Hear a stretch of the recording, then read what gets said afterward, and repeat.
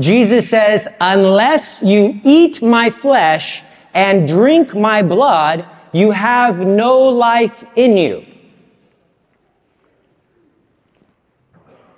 It's a beautiful thing, and a lot of times when we read that, that's very edifying. When the first time I heard that gospel, I was very edified by that. I was like, thank goodness that they put that in the Bible. That makes me feel really good about myself. But then, as I went out into the world, and I thought about that, unless you eat my flesh and drink my blood, you have no life in you. And then I thought about everybody in the world who does not eat his flesh and does not drink his blood. They have no life in them. And especially our Protestant brothers and sisters, which make up a large part of our demographic as Christians, they read the same Bible that we do. And they think that Jesus died on the cross for our sins. And in a way, he does. But the reality of why did Jesus really die? We know that the Last Supper is a continuation at the crucifixion, and that Jesus died so that we could become one with him, and that I have to receive Holy Communion so that the two may become one flesh, and so that it might be I who allow Christ to live in me. So when Jesus came as a baby, he came on a mission to convert the world and to save the world and to make all of us other Christs. And he did that as a baby because the devil can't understand humility.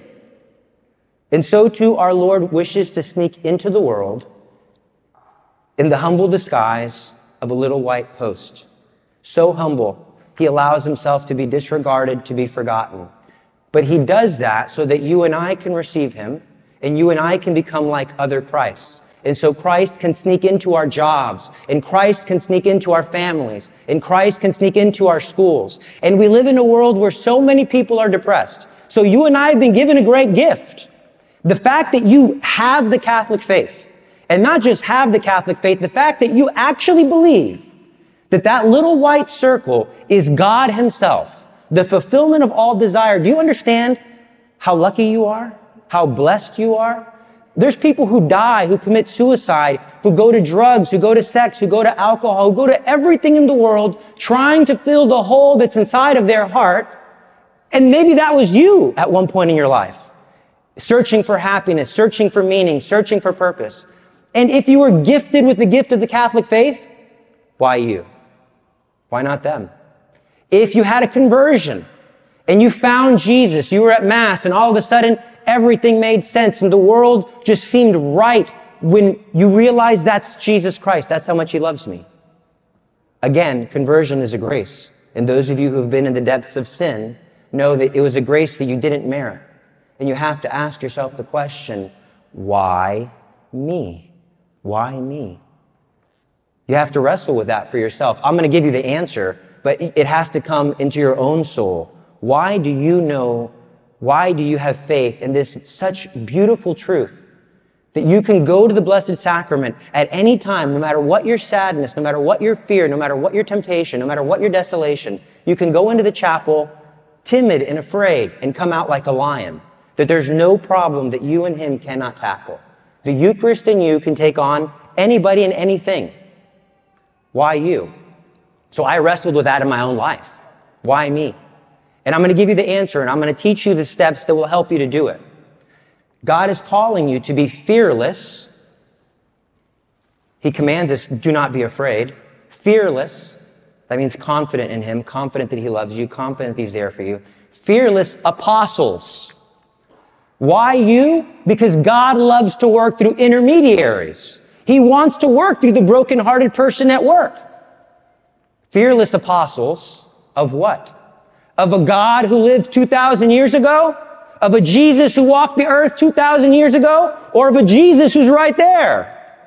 God is calling you and me and all of our family members to become fearless apostles of the Most Holy Eucharist. That the same Jesus Christ that walked the earth 2,000 years ago is sitting right there, waiting for us to listen, waiting for us to give our lives to him, waiting for us to surrender.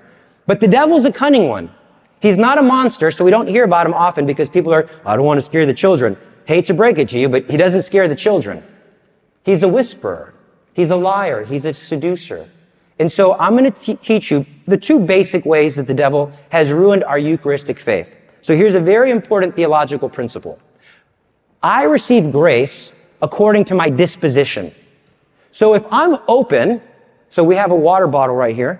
If I take the lid off of this water bottle, and then I have a cup the entrance is much bigger than this, and I were to pour a bucket of water, and they're side by side, the cup that has a bigger opening is going to receive more water.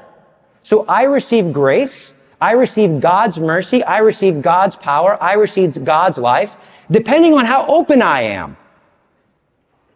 We think of the gospel passage where Jesus is being touched and people are pushing in on him.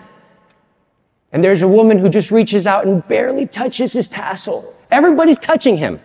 She barely touches his tassel. And he says, "Who touched me?" And St. Peter says, "Everybody's freaking touching you. There's hundreds of people here."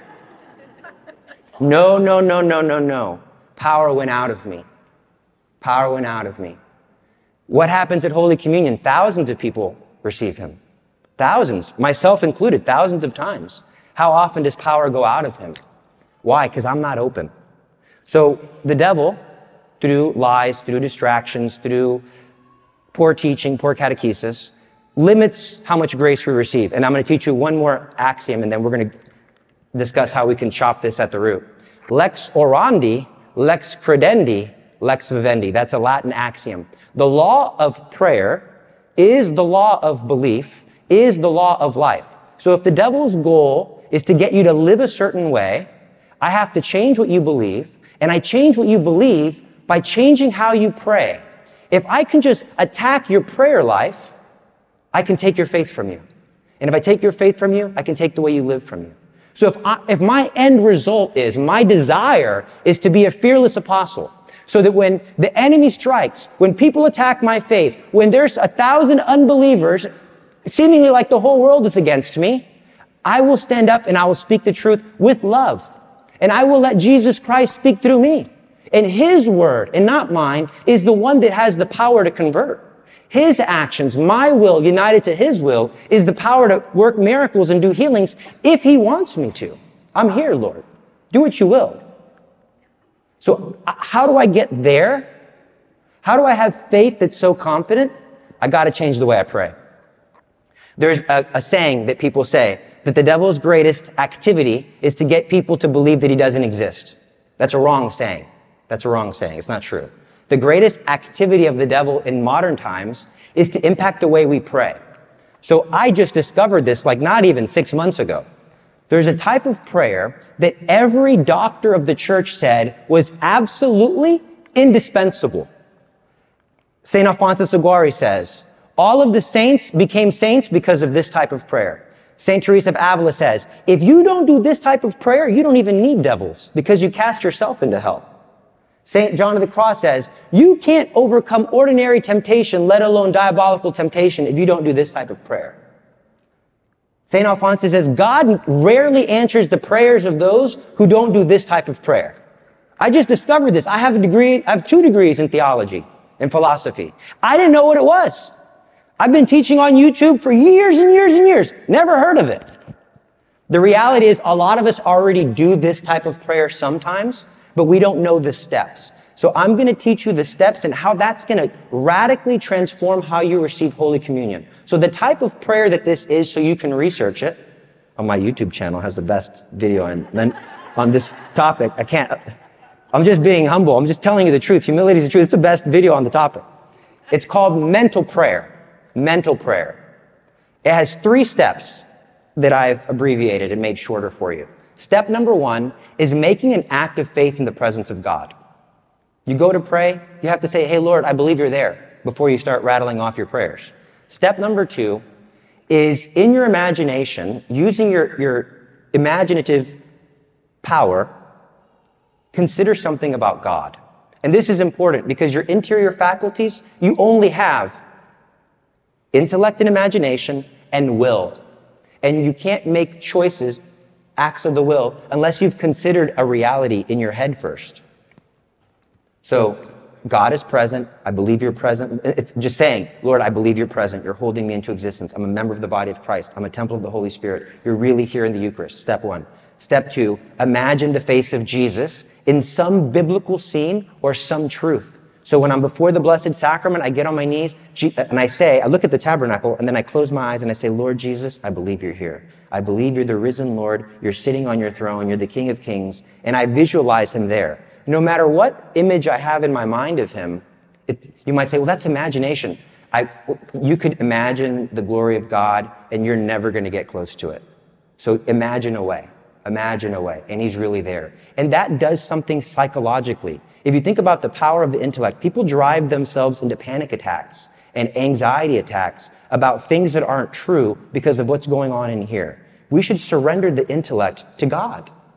And then the third part, so number 1, act of faith in the presence of God. Number 2, consideration of the truth in our imagination. And number 3, very important, conversation with Christ, here and here. The voice of God, you'll know it's the voice of, how do I know I'm not just making it up? You are making it up. You are. But God speaks through that. You're giving God an avatar in which to communicate to you. And you will know it's God because of the movements of your soul. When God in your intellect says, be at peace, he calms the storm. You're imagining you're walking on water, etc. Be at peace.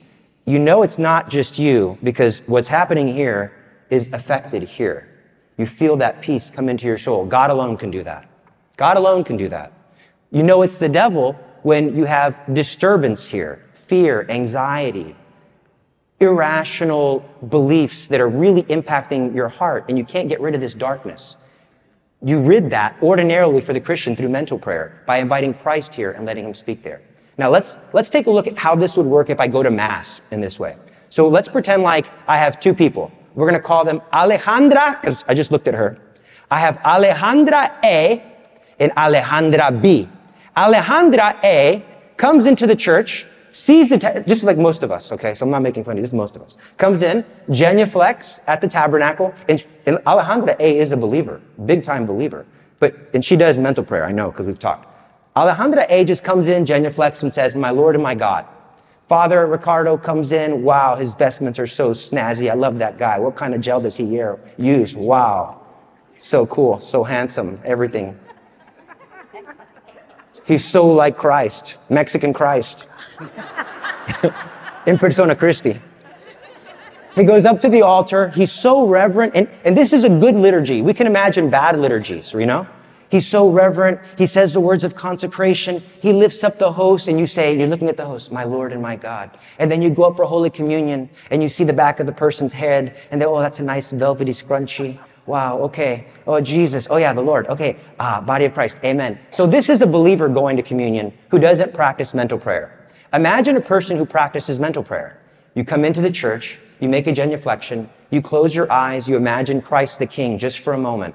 You go into your pew, you imagine Jesus on his throne, and you're imagining this with your eyes closed. St. Teresa of Avila says it's best to close your eyes because your exterior faculties make it more difficult to focus on the interior faculties. So you close your eyes, you're imagining Jesus on his throne. You say, Lord, I can't wait to be one with you. And you're imagining him talking back to you.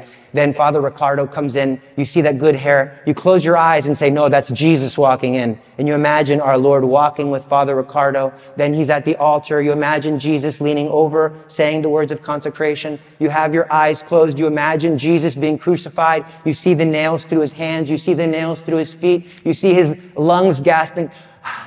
And then he expires, and then you see heaven open up, and you say, Eternal Father, I offer you this, the body, blood, soul, and divinity of your dearly beloved Son, our Lord Jesus Christ. And then you're going up for, wow, same person. Who's now more open? The person who's contemplated what's really happening. What's really happening is I can't trust my senses because I'm at the crucifixion. The Mass is first and foremost the sacrifice of Jesus on the cross. So by using my imagination, I'm able to pierce the veil of what's really happening. My soul is more open. Grace is flowing into me. I'm going up for Holy Communion. My eyes are closed, so I see nobody scrunchy. I'm just imagining the wedding banquet of the Lamb, and then the two become one flesh, and then I go back to my pew, I imagine the face of Christ, and we talk to each other. And it's like a whole world opens up inside of you. Versus, and so now I understand why St. Alphonsus said, God rarely answers those who do mental prayer. Because I'm coming in here with my eyes open, but really spiritually blind. I'm saying with my mouth, that's really Jesus, But I'm not grasping how real of a Jesus that is. It changes everything. And now I have grace flowing into my life in abundance, so that when I meet that person at work, or my friend has a problem, or when I have to be called upon to give counsel to somebody who needs Christ more than they need me, now the grace is available because I've opened up the treasury. Conversion, favors from God, happen through two primary means. Petition, and so I'm petitioning through the crucifixion, through the sacrifice of the Mass, and through grace, which is normally obtained through sacrifice, by uniting my will to the will of God. And now I've got the grace. Now I've got the grace. And then when I do this same thing, if I go before the Blessed Sacrament and it's not Mass time, and I get on my knees and I pray and I say, Jesus, I believe you're here. Then I close my eyes and then I visualize some aspect of his life and we have a conversation there. And there's a lot of freedom. Now I've walked with Christ. So my faith in him increases and I become fearless, because what you're going to realize is the Christ who's talking to you in your imagination and in your heart, a lot of times the things that he says are true. And they happen. And you do what he wants and you're like, wow, I did what he wanted and I had so much grace and I had so much peace about it. But that brings me to my second tip. Tip number one is what? Use your imagination through mental prayer. Learn more about it. St. Teresa of Avila said that mental prayer is the first step of all the higher forms of prayer. Is it a little weird at first? Is it a little difficult? Yes, it is. It's a little weird using your imagination, just going with the flow. But if you call to mind the presence of God, call upon the Holy Spirit, you will see change. Second tip to become a fearless apostle, probably the most important tip I could give you. Every single day, make a Eucharistic touch.